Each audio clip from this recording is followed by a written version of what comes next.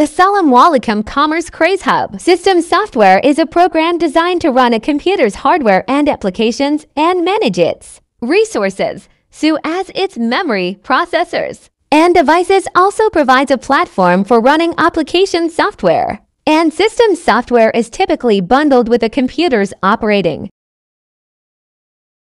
functions of system software, manages hardware, provides common services, controls access to resources, provides user interface, provides security.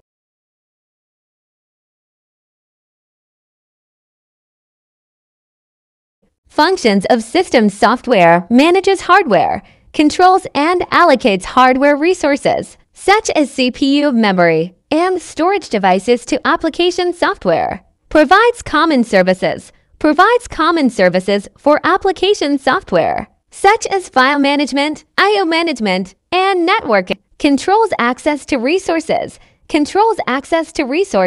such as files and memory. Provides user interface, provides a user interface for users to interact with the computer.